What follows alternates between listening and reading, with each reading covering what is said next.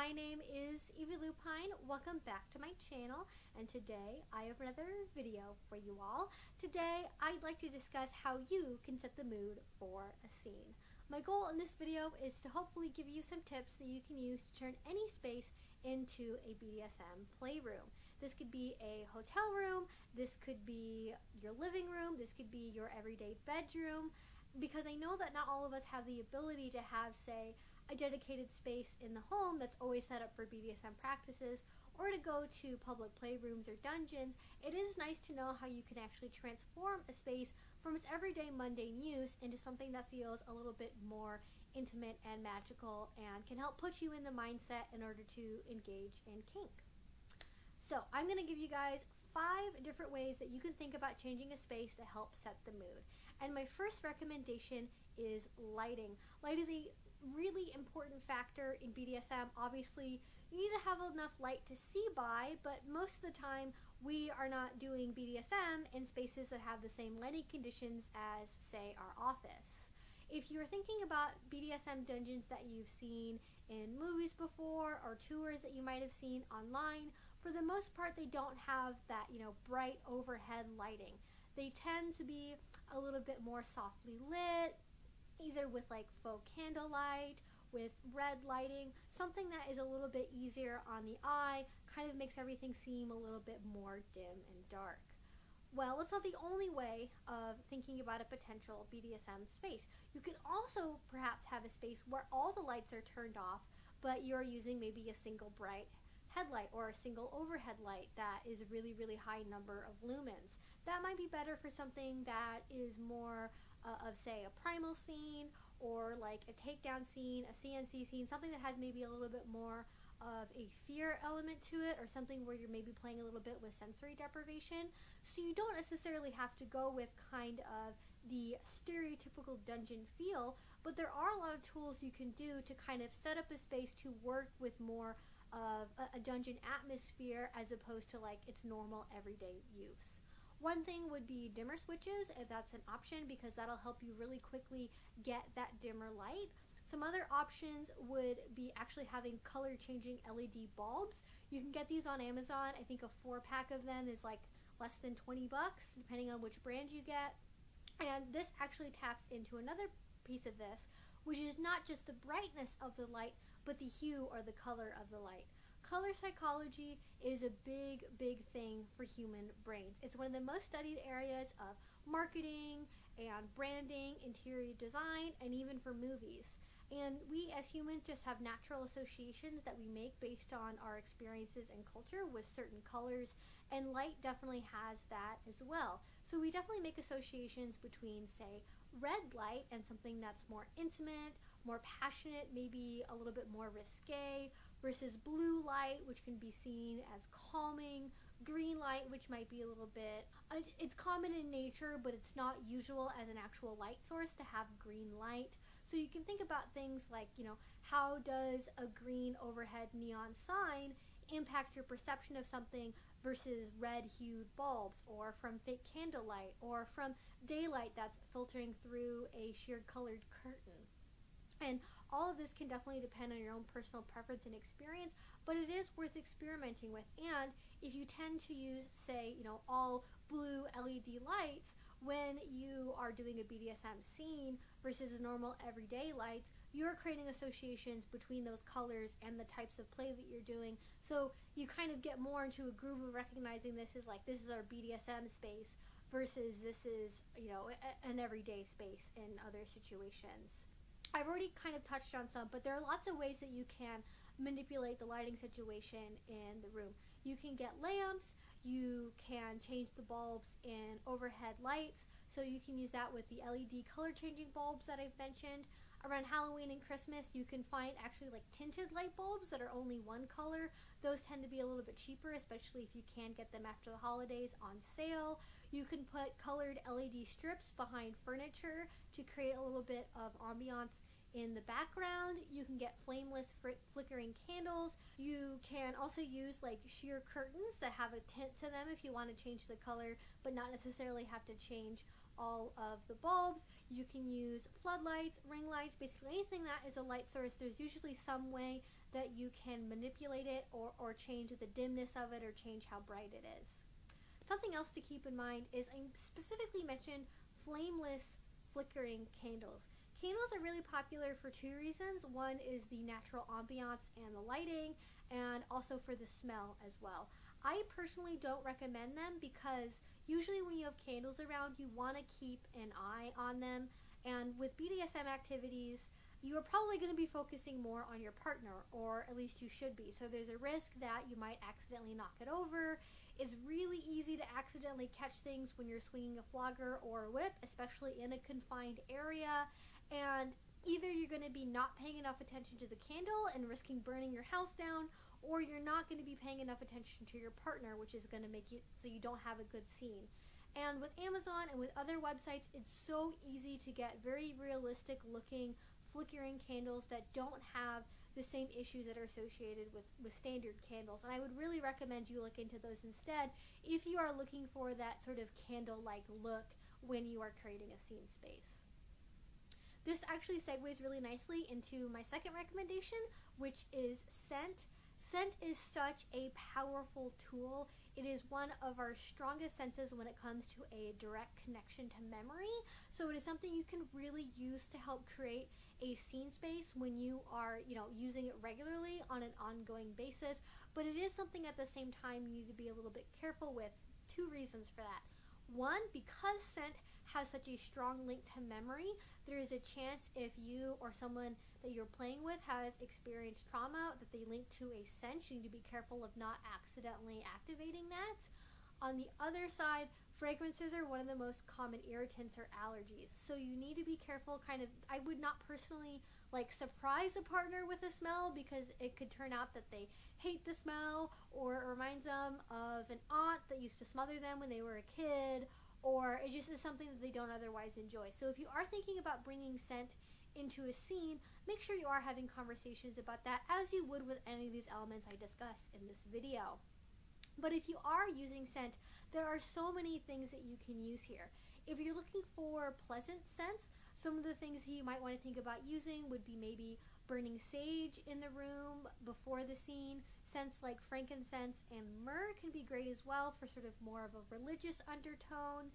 Citrus can be very uplifting and energizing if you want to have a scene that's based around that, or just your own personal favorite fragrances. You can use smells to either scent the whole room, or you can keep them just to your person and have it kind of waft as you're getting close to their skin, or as you put a hand over their mouth or things like that. So you could use things like body lotion, shower gel, perfumes, reed diffusers, water diffusers. You could use car air fresheners. You could use room sprays. You could use wall plugins. There's a lot of options when it comes to how to create scents in a room. I personally would not recommend anything that involves having an open flame. Again, like candles or incense, for reasons that I've already talked about, but there are lots of substitutes like, say, candle wax melters that can help you still kind of utilize those same things without having to deal with the worries of having an open flame in the space. You also don't have to use just pleasant scents in a scene. I really think that scent is probably one of the two things in this video I'm going to talk about that are really underutilized when it comes to creating a stressful or fearful environment if you want to in a scene, or especially for taming brats. Having a freshly cut durian put in front of your submissive's nose, or dirty laundry, gym socks, the scent of boiled chicken for me is one of my least favorite things on this planet. Just something that kind of has a little bit of a negative or unpleasant connotation can be good for things like brat taming, for discipline, as a deterrent, as a punishment element. There are lots of ways that you can use negative scents in a scene, especially if you are kind of playing with a little bit of those more darker elements if that's something that you and your partner enjoy. And that brings me to my third recommendation, which is sound. Sound is probably one of the first things that you associate with going to a BDSM dungeon. Having DJs or having a set list is a very big part of having a public dungeon atmosphere, having something going on in the background behind all of the screams and the other noises, and it is a really big part of creating a scene atmosphere. I personally really like the Kinkfest DJ playlists, and if they are still available, I will link to the SoundCloud where they are available below if you want to check them out. And I also have a playlist that I recommend for rope, which I have on my channel, which you can also find down in the description box. But what kind of music should you be looking for, or sounds should you be looking for, if you're trying to create a BDSM atmosphere? For me, I like to think about something that is a medium to slow tempo, something that kind of has a little bit of a darker undertone to it, and something that kind of has a little bit of a sensual atmosphere. But really, this is a lot about personal taste, because everybody has their own individual interest in music. Some people like to play classical music, other people like EDM, other people like metal, other people like belly dancing music, and other people just like to play in silence because that is an option as well. So it might take a little bit of experimenting to find something that really clicks with you, but there are also a lot of playlists out there that you can try from. Another thing to consider would be something that's a sound but not necessarily music, especially if your partner or whoever's in the scene is wearing a blindfold, for example. Their other senses, if they're in there for long enough, will start to heighten, and they will start kind of picturing other things because they can't necessarily visualize what the room looks like. So you can use that along with, say, white noise or the sound of a thunderstorm, an ocean, a rainforest, to actually help create and transport people to an environment that you can't necessarily replicate in your everyday space that you're dealing with. So sound can be a really great way of creating a sense that you're somewhere where you're actually not able to go to. You should also think about the overall tempo and the kind of noise level that you're dealing with here. Depending on the scene energy, you may want something that is very loud and very fast, especially if you're doing like a long, heavy impact play scene. Or maybe you want something that's a little bit more slower, a little bit more methodical. This is especially what I like for rope bondage. But you should also keep in mind that if it's too loud, you're not going to be able to hear your partner if they say forward to try to communicate something during the scene. And if it's too soft, it may kind of get lost in the background eventually. And if the music portion of it is important to you, you kind of want to be able to find that sweet spot. And another thing to consider is you don't necessarily have to go with pleasant sounds either. I've already touched on this a little bit in the previous section, but there are definitely a lot of ways that you can use sound to create an uneasy atmosphere or to create a mood that doesn't necessarily tap into pleasant emotions. So this could be things like playing atonal music, the sound of a first grade class playing, a dozen recorders out of tune and off beat from each other. This could be like the Teletubbies on loop for 2 hours, a horror movie soundtrack if you want a spooky and fear-based vibe. There are lots of ways that you can play with sound that don't necessarily involve having like a super happy, relaxing atmosphere to them. You can also use it to engage in some darker headspaces as well. And if you as the dominant or the top don't want to have to listen to a bunch of first graders playing a recorder off tune, you can also use devices like over-ear headphones or in-ear headphones that are noise canceling for, out basically not allowing any sound to leak if you don't want to have to participate in that. And that can also add a level of power exchange or power differential to the scene as well. And that brings me to my fourth suggestion, which is temperature. Temperature is a personal one for me for sure, because I am somebody who is very cold sensitive. This is not necessarily something where it's about transforming a space, but it is something to keep in mind when you're trying to create an overall environment for a scene. What is a comfortable everyday temperature for you when you're walking around the house in full clothing is likely to not be the same when you're completely naked for several hours. And for the most part, when you're doing BDSM, you're probably going to be wearing some degree of less clothing than what you are usually wearing. On the flip side, if you're doing something like wearing full-bodied latex or an entire outfit made out of real leather or saran wrap bondage, making sure that things don't get too hot, sweaty, itchy, uncomfortable can also be important. So it might actually need to be a little bit lower. But there are lots of tools that you can use to help basically create a comfortable environment for the scene. Obviously, there are wall heaters. If you don't have that, or if you're playing in a space where maybe you're not as able to regulate the temperature that way, you can use things like space heaters. You can bring in things that help create an ambiance, like a faux fireplace. You can do things like have ice packs on hand if you're worried about people getting overheated, having cold water bottles, or like heating pad, an electric blanket. There are just so many little tools that you can use to kind of help regulate the temperature. You can also consider doing things that help you regulate body temperature before the scene. The two big examples here are if you are trying to engage in a BDSM mindset, there are different ways that you can use temperature to help you get there. One example would be after you've gotten home from work, you're ready for a scene that evening, and then your dominant partner shoves you into a cold shower and starts barking orders at you. That's probably, for some people at least, going to help you get into a submissive mindset because it's such a quick, jarring experience, and the cold is part of what makes that such a big switch from your everyday normal environment.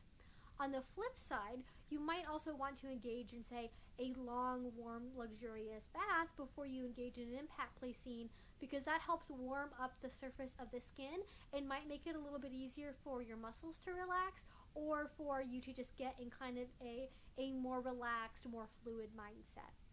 And that brings me to my fifth suggestion, which is furniture.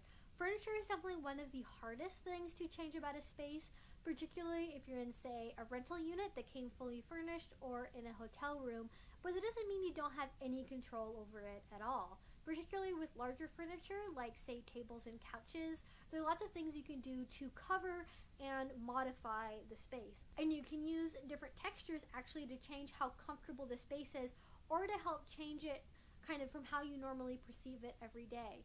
So, for example, you might cover everything up with soft quilts, you might use tatami mats on the floor, you might put down plastic sheeting, you might use a large sheepskin rug.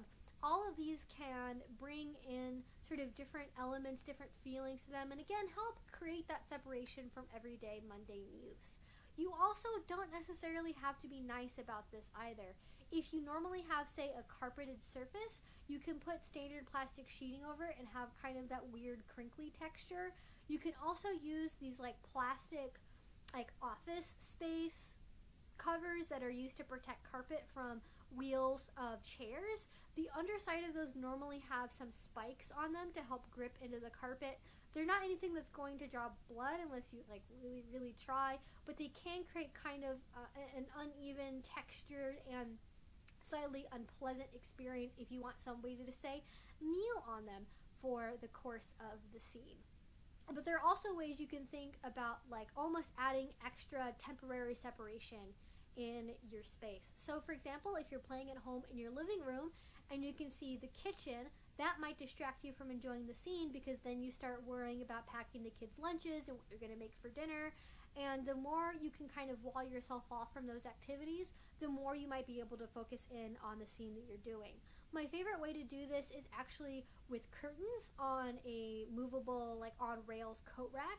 Because those are really easy to assemble and they're pretty cheap, and they basically create like temporary separation between, say, you and the TV screen, or looking at like the kids' playroom, or looking at basically anything that would cause distraction. It can help change the layout of the space. It can separate you from the furniture in the room that you're not using, and it's just another tool that you might want to consider. You can also use these to hang up tapestries. You can use this to create almost like a medical type environment, you know, with like the sheeting that they use around like individual beds in a ward. So there's also little different elements you can use there to help create the sort of vibe that you'd like for the scene that you're doing.